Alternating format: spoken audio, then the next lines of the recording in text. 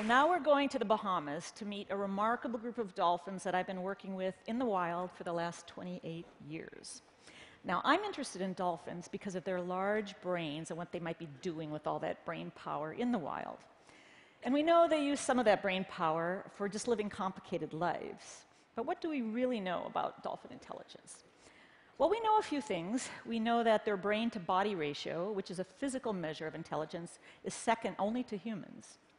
Cognitively, they can understand artificially created languages, and they pass self-awareness tests in mirrors, and in some parts of the world, they use tools, like sponges, to hunt fish. But there's one big question left. Do they have a language, and if so, what are they talking about? So, decades ago, not years ago, I set out to find a place in the world where I could observe dolphins underwater and to try to crack the code of their communication system. Now, in most parts of the world, the water's pretty murky, so it's very hard to observe animals underwater. But I found a community of dolphins that live in these beautiful, clear, shallow sandbanks of the Bahamas, which are just east of Florida. And they spend their daytime resting and socializing in the safety of the shallows, but at night they go off the edge and hunt in deep water. Now, it's not a bad place to be a researcher either. So we go out for about 5 months every summer in a 20-meter catamaran, and we live, sleep, and work at sea for weeks at a time. My main tool is an underwater video with a hydrophone, which is underwater microphone, and this is so I can correlate sound and behavior. And most of our work's pretty non-invasive. We try to follow dolphin etiquette while we're in the water, since we're actually observing them physically in the water. Now, Atlantic spotted dolphins are a really nice species to work with for a couple reasons. They're born without spots, and they get spots with age. And they go through pretty distinct developmental phases, so that's fun to track their behavior. And by about the age of 15, they're fully spotted black and white. Now, the mother you see here is Muggsy. She's 35 years old in this shot, but dolphins can actually live into their early 50s. And like all the dolphins in our community, we photographed a Muggsy and tracked her little spots and nicks in her dorsal fin, and also the unique spot patterns as she matured over time.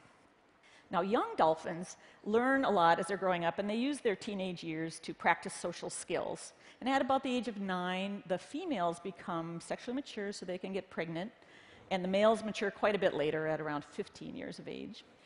And dolphins are very promiscuous, and so we have to determine who the fathers are, so we do paternity tests by collecting fecal material out of the water and extracting DNA.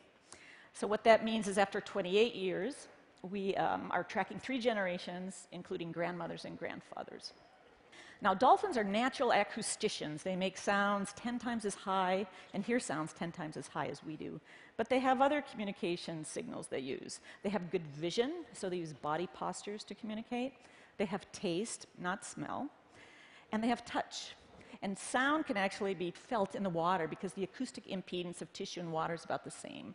So dolphins can buzz and tickle each other at a distance. And now, we do know some things about how sounds are used with certain behaviors. Now, the signature whistle is a whistle that's specific to an individual dolphin, and it's like a name. And this is the best studied sound because it's easy to measure, really. And you'd find this whistle when mothers and calves are reuniting, for example. Another well-studied sound are echolocation clicks.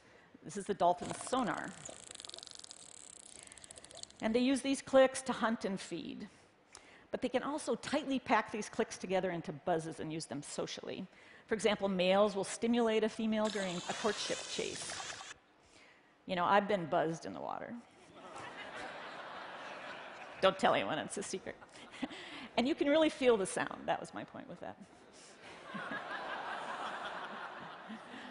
So dolphins are also political animals, and so they have to resolve conflicts. And they use these burst pulse sounds as well as their head-to-head behaviors when they're fighting. And these are very unstudied sounds because they're hard to measure. Now, this is some video of a typical dolphin fight. So you're going to see 2 groups. And you're going to see the head-to-head posturing, some open mouths, lots of squawking. There's a bubble. And basically, one of these groups will kind of back off and everything will resolve fine, and it doesn't really escalate into violence too much. Now, in the Bahamas, we also have resident bottlenose that interact socially with the spotted dolphins. For example, they babysit each other's calves. The males have dominance displays they use when they're chasing each other's females. And the two species actually form temporary alliances when they're chasing sharks away. And one of the mechanisms they use to communicate their coordination is synchrony. They synchronize their sounds and their body postures to look bigger and sound stronger. Now, these are bottlenose dolphins, and you'll see them starting to synchronize their behavior and their sound.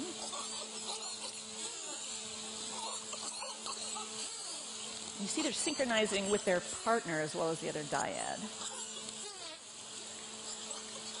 I wish I was that coordinated. Now, it's important to remember that you're only hearing the human audible parts of dolphin sounds, and dolphins make ultrasonic sounds, and we use special equipment in the water to collect these sounds. Now, researchers have actually measured whistle complexity using information theory, and whistles rate very high relative to even human languages. But burst pulse sounds is a bit of a mystery.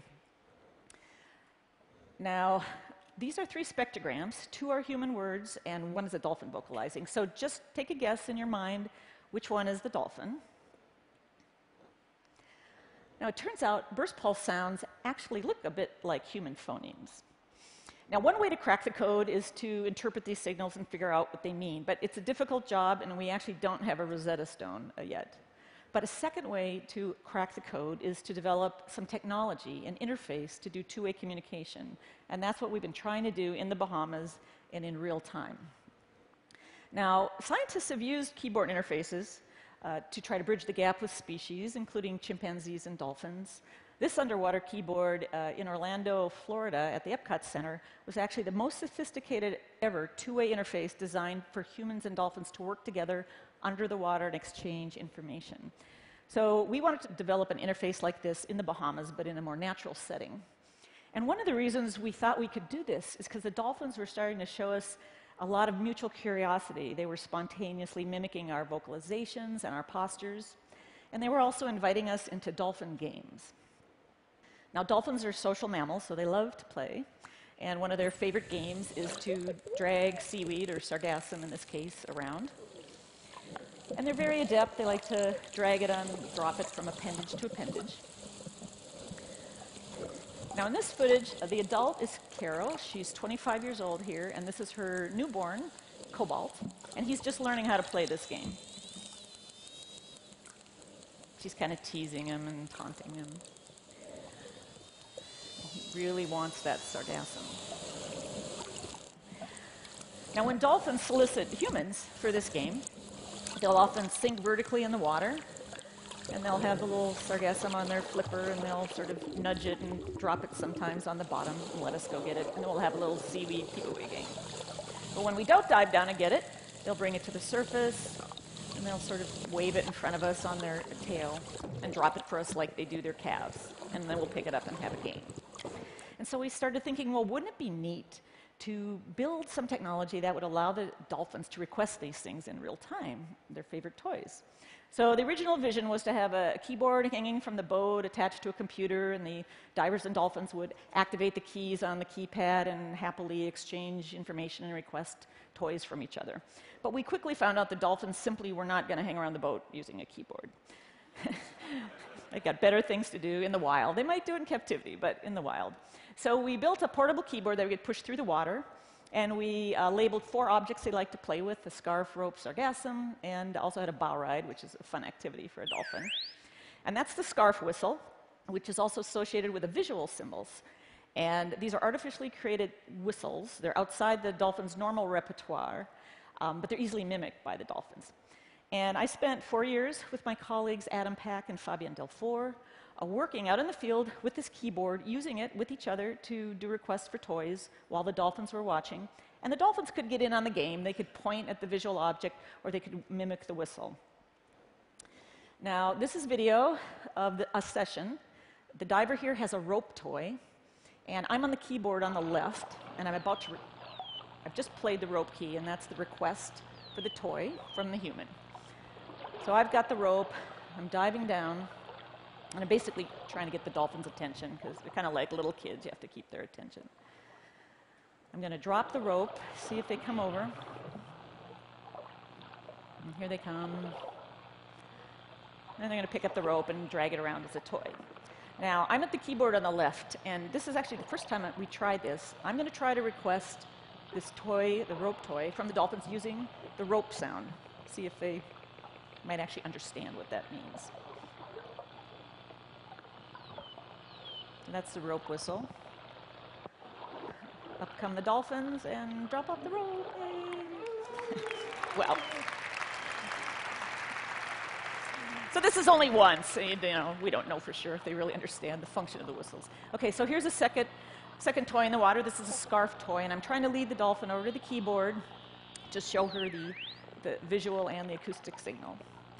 Now this dolphin, we call her the scarf thief, because over the years she's absconded with about 12 scarves. In fact, we think she has a boutique somewhere in the Bahamas. So I'm reaching over, she's got the scarf on her right side, and we try to not touch the animals too much. We really don't want to over-habituate them. And I'm trying to lead her back to the keyboard, and the diver there is going to activate the scarf sound to request the scarf. So I try to give her the scarf. Whoop, almost lost it. But this is the moment where everything becomes possible. The dolphin's at the keyboard, you've got full attention, and this sometimes went on for hours. And I wanted to share this video with you, not to show you any big breakthroughs, because they haven't happened yet, but to show you the level of intention and focus that these dolphins have and interest in the system. And because of this, we really decided we needed some more sophisticated technology. So we joined forces with Georgia Tech, with Thad Stardner's wearable computing group, to build us an underwater wearable computer that we're calling Chat. Now, instead of pushing a keyboard through the water, the diver's wearing the complete system, and it's acoustic only. So basically, the diver activates the sounds on a keypad on the forearm. The sounds go out through an underwater speaker. If a dolphin mimics a whistle or a human plays a whistle, the sounds come in and are localized by 2 hydrophones. The computer can localize who requested the toy if there's a word match. And the real power of the system is in the real-time sound recognition, so we can respond to the dolphins quickly and accurately. And we're at prototype stage, but this is how we hope it will play out. So diver A and diver B both have a wearable computer, and the dolphin hears the whistle as a whistle. The diver hears the whistle as a whistle in the water, but also as a word through bone conduction. So diver A plays the scarf whistle, or diver B plays a sargassum whistle to request a toy from whoever has it. What we hope will happen is that the dolphin mimics the whistle, and if diver A has the sargassum, if that's the sound that was played and requested, then the diver will give the sargassum to the requesting dolphin, and they'll swim away happily in the sunset playing sargassum for forever. Now, how far can this kind of communication go? Well, Chat is designed specifically to empower the dolphins to request things from us. It's designed to really be two-way. Now, will they learn to mimic the whistles functionally? We hope so, and we think so. But as we decode their natural sounds, we're also planning to put those back into the computerized system. For example, right now, we can put their own signature whistles in the computer and request to interact with a specific dolphin.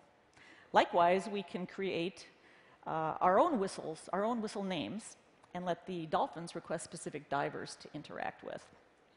Now, it may be that all our mobile technology will actually be the same technology that helps us communicate with another species down the road. In the case of a dolphin, you know, it's a species that they're probably close to our intelligence in many ways, and we might not be able to admit that right now. But they live in quite a different environment, and you still have to bridge the gap with the sensory systems. Now imagine what it would be like to really understand the mind of another intelligent species on the planet. Thank you.